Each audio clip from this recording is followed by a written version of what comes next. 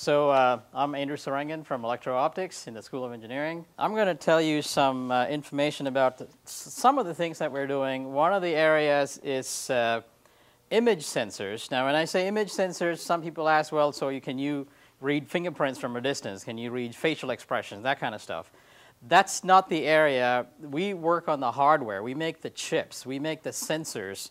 And some of the new technologies that go into the sensors, like detecting infrared, thermal emissions, ultraviolet emission. So the sensor component is the area of focus, not the image processing. We got experts in the University of Dayton who do that field. The image processing is a different area from the hardware material science that I'm going to talk about here at the end. So just to put it in context, silicon is the main material that's used in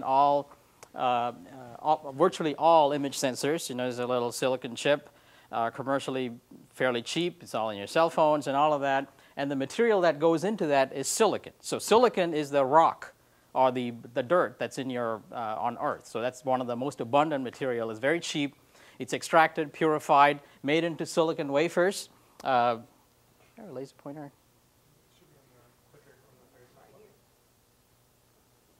It's not here. Oh, yeah. All right. So this is a silicon wafer, and you can design pixels. Within each pixel, there is a photodetector, and there is some electronics right on the pixel that amplifies, also enables that detector and disables that detector based on whether you are requesting information from that or not. And they are sold in large quantities and large megapixel type range, multi-megapixel cameras. These are all came out of silicon, and it's a fairly mature technology. That's because silicon is used in electronics, so it's all driven by computer industry, and a host of varieties made silicon industry very economical and advanced at the same time. One of the properties of silicon is that it works up to the wavelength range of 1100 nanometer or 1.1 micron, which is in the near infrared range. So it covers visible, so it's great for visible cameras that we use in consumer applications. But it cannot detect anything beyond 1100 nanometers, which is in the shortwave infrared and beyond. So it can detect ultraviolet all the way to near infrared. So typically you see these kind of color pattern, green, red, and blue is what they are used in visible sensor applications. So if we look at thermal imaging is really not much different than your regular camera, except we are detecting its different wavelength regime. So I plotted here the emission spectrum of a 300 Kelvin, that's background, so all your walls and all the furniture is at that temperature. This is the emission spectrum of a 300 Kelvin object. It emits around 9 micron wavelength, so it's significantly longer than the silicon 1100 nanometer wavelength. And contrast that, a human body temperature, 345 Kelvin, that shifts it, so the intensity goes up and it shifts to slightly towards the shorter wavelength. Nevertheless, these are all well beyond the silicon range. So when we are talking about thermal radiation, what we mean, all our hot objects are emitting photons, just like the sun. Sun is emitting photons because it's so hot. It's over 5,000 degrees. And human bodies and any hot object is also emitting photon. And we are all hot objects, and I don't mean we are, hot, in that sense, but we are warm. So we are, although some of you are hot, but not me. So there are specific bands that have been designated for detecting infrared thermal radiation. 3 to 5 microns is a commercially available. There's a lot of products out there. And if you look at 3 to 5 microns between background versus human body temperature, you get an enhancement of about a factor of 5 in the 3 to 5 micron range. Now the question is, how do you detect that wavelength? So of course, there's a lot of technology that's being developed. So silicon is the dominant, is the big player. But there is a bunch of other materials that work, gallium arsenide, indium antimonide. These are referred to as 3-5 semiconductors. Silicon, carbon, germanium are all group 4 elements. and compound semiconductors, aluminum arsenide, gallium arsenide, indium antimonide. Indium antimonide is a material of interest because it has what's known as a bandgap. Silicon has a bandgap, which is what limits it to that 1.1 or 1100 nanometer wavelength. Indium antimonide has a bandgap of about 0.3 electron volts, which works up to 5 microns. So it's a nice convenient range. And we got introduced to this material when we first started working with L3 Communications here in Cincinnati. They worked on thermal imaging cameras, so we started working on indium antimonide and developed familiarity with that material. It's what's significant about indium antimonide is very similar to some of the other popular 3-5 semiconductors like gallium arsenide, and it's also fairly similar to silicon. Not exactly similar, but it's closer than many of the other competitors that is used in thermal imaging like Mercad Telluride. So we latched onto that and continued to develop that technology, and I'll show some of the things that we're doing on that. So here's some example of the advantages. Those who haven't seen thermal imaging pictures, here's some pictures of thermal imaging. So here you can see, well, of course, you can see human bodies and anything that is at a higher temperature. That's me, by the way. You can see I'm hot here. You can see these are all areas of blood flows, and you can see which regions are colder. So it's used in medical applications. Obviously, you can see where the blood flow there's a problem, and even in some cancer detection, people have tried because the blood flow patterns are different in cancer cells. You can, of course, see through objects, because if you stick a lamp underneath it, of course, you collect some light, right? So this is like a lamp covered by a garbage bag here. So an infrared has different transmission properties compared to visible. So you can see through certain materials, not all materials, through certain materials, it can be used for thermal imaging. So I'll talk about how we actually make these things. It's a fairly elaborate process. It's a lot of processing steps, which is what makes it a very, very difficult area to get into. So we start with an indium antimonide wafer, and then we do some what's known as implantation. We dope to create p-n junctions, and we anneal, and then we pattern and etch. These are the pixels. These are a few microns in size in pixels, similar to the visible silicon pixels, but of course the material is different here. This is all indium antimonide. And then we do a bunch of other steps called passivations and put some metals on each pixel. All that is done, but we cannot actually produce pictures from it because we haven't figured out a way to make electronics in these other materials. We only know how to make electronics in silicon. So transistors, amplifiers. So remember I said in each pixel there is amplifiers and decoding electronics that turns the pixel on and off. We don't have the technology to make electronics on 3-5 semiconductors like indium antimonide and gallium arsenide. It's not due to some fundamental limit. There is no fundamental limit. It's just the technology has not been developed. So the CMOS technology in silicon has taken decades of development, and that has not, this is not a huge market like the silicon market, so that hasn't happened. So what's currently done is something like this. So we take the indium antimonide with the detector pixels, we flip it and glue it to a silicon wafer. Silicon is transparent in this wavelength regime. It's like a piece of glass. You can see right through it. Then we grind away the entire indium antimonide, leaving these little pixels of indium antimonide laying on a silicon window. And then we flip it and glue it to a silicon electronic chip. Electronic chip which does all the turning on and off the pixels and detecting and amplifying, doing all the circuitry. So it looks something like this, a sandwich structure. A silicon chip with a bunch of detectors that is hybridized, flip chip bonded to the entire package to create the sensors. So that's the process that's currently used. But the issue is that when we make these pixels, we are grinding away the entire indium antimonide substrate. The cost of an indium antimonide substrate is about 50 times to 100 times greater than silicon. So one 3-inch wafer, we pay about $1,000, whereas a silicon, high-quality, premium-grade silicon, we pay maybe $30 to $50. So it's a pretty significant increase in cost, but we grind it away and throw it out.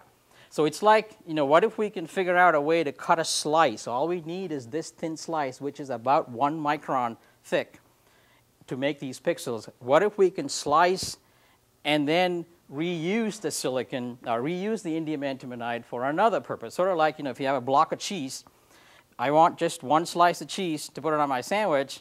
What we're doing now is bonding the whole block of cheese to the sandwich and grinding the entire block away and throwing all the shreds. Okay, so if I can cut a nice thin slice and place it, that will be a huge benefit to the manufacturing process. So that's called a smart cut technique. It's never been tried on indium antimonide. We're the first ones to try it, and we had some limited success with that. So, but it has been tried in silicon. The SOI technology, silicon on insulator technology, has been around for a while, and that's been tried and has been successful. So what we do is accelerate hydrogen or proton ions into the indium antimonide substrate, 2 million volts. So it is not a trivial process, 2 million volts of acceleration. These hydrogen, the protons are extremely tiny, so they penetrate the indium antimonide very easily, and they come to a stop a certain distance below it, which is about a few microns below, which is the right distance that we need. And that creates a defect layer. Then we bond, glue a silicon to it, and when we apply heat to it, it simply pops. It separates right at this defect layer, leaving this ultra-thin indium antimonide that is glued to the silicon, but the rest of the substrate is still there for you to use once again. Okay, so there is no grinding and polishing. There's no heavy removal of material, so it saves on material cost. And also, this is a much lower labor cost, too. That grinding and polishing step is a very expensive step. So some of our recent results on that, so this is the piece of indium antimonide, and this has been bombarded with protons of 2 million volts on it, and you can see pieces starting to come up. This is called the exfoliation. So we remove these pieces. This is an electron microscope image of that. You can see this is a flat piece.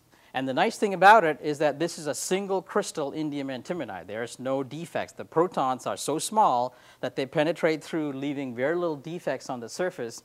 And the crystal thickness that we have is about, right now, 10 microns thick, which is about the right thickness that we need to produce image sensors in a very affordable manufacture. That's the advancement that we are making, is making a technology that's currently very difficult and expensive into something that could be easily manufacturable.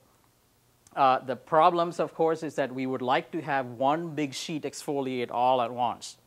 One big sheet so that we can make a large image sensor. Right now, we get a lot of cracks and the defects propagating all over the place. The biggest size is a few millimeters of clean space is what we're getting. So that is an area that we are pursuing. Another area is, what if we can use silicon to detect infrared radiation? Silicon, of course, is the greatest material that we know how to work with. Even though its bandgap is not at the right place, what if we can use silicon? Well, there is another promising area that's emerged from a technology called black silicon that started at Harvard. And they discovered that while making these nanostructured needles of silicon, and you actually created a silicon that was ordinarily 30 or 40% reflective to 0% reflective, which means that there was a lot of absorption, so it appeared black.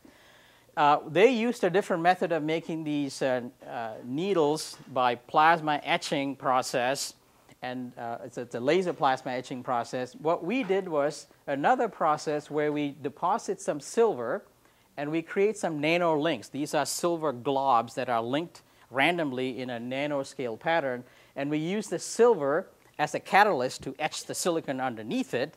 So it etches wherever there is silicon and leaves these little needles behind. So it looks like this. This is the silicon. This is about 350 angstroms wide needles and a few microns high. So it's like up to 5 to 10 microns. So it's a huge aspect ratios. And the interesting thing is that we recently measured the infrared transmission spectrum, and we see nearly full, perfect absorption right up to about 6 microns wavelength. And this has been corroborated by other researchers as well. So our contribution is that we are making this in a much more affordable and much more easier way than our competitors from Harvard, who came out with the paper at exactly the same time that we came up with the results. So we're pretty close, but their paper is out and ours is not. So that's the only difference. So we are pursuing this to see whether we can harvest this energy out of silicon. So that'll be a huge improvement if we can do silicon to make infrared detectors instead of relying on other 3-5 semiconductor materials. We're also working with a company here, FMI, on medical imaging. Is to replace CT and PET scanners. Currently what they do, X-rays come in, they impinge a scintillation crystal, they produce blue photon, and then they are collected by a photomultiplier tube. That's the current method. We are actually making solid-state, silicon-based detectors, silicon detectors and scintillation crystals here, and we put an optical funnel to funnel in the light towards the detector. The whole thing is made and assembled and tested right here on campus here, and we are working closely with some of my previous students, actually, who are now working for that company developing this technology. Some other areas are polarimetric imaging. In regular image sensors, we only see color. We see red, green, blue, or different wavelengths. What if we can see polarization? Polarization contains some extra information. It contains, especially, it contains information about man-made versus natural objects. Natural objects don't have any significant polarization. Man-made objects have significant polarization. So here is a regular image. There is a vehicle parked under the tree here that you don't see, but if you pick up this image called polarimetric imaging, you can clearly see that the man-made object has a very strong polarization component compared to natural background clutter. So how do you introduce polarization to it? Well, it turns out on each pixels, you can put a polarizer, tiny little polarizers on each pixel, but each polarizer has to be oriented in different directions. So you have to rotate the polarization. So here these polarizers are oriented left to right and then at 45 degrees up to down. So 4 different orientations of polarizers.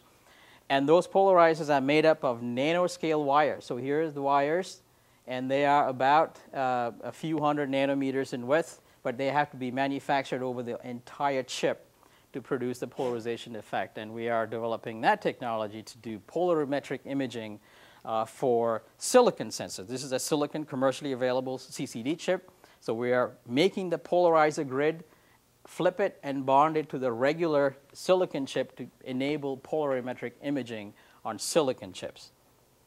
All right, so towards the end, I'll just show some pictures of our lab, our capabilities here, sort of like a showcase of what we have. This, like I said, this was one of my proudest accomplishments here, to build this from scratch. We have a class 100 clean room, class 1000 area, and this is a fairly old group of students now, about 2 years ago. We do a number of thin films, from sputter technology to evaporation, plasma-enhanced CVD. We can handle up to 6-inch wafers where we build our image sensors. Some of them are 6-inch. These are the evaporation tools, thin films, CVD tool. Photolithography, we can do down to a few hundred nanometers of contact printing, photolithography, spin coating, spray develop. These are all fairly standard for photolithography. We have another advanced lithography method called deep UV interference lithography for making ultra-fine pitch patterns on large-scale 6-inch wafers. This is custom built. It's very unique. There's not many people have this kind of capability where we can make nanoscale features. These are nanoscale features down to 100 nanometer wide lines over full 3-inch wafers.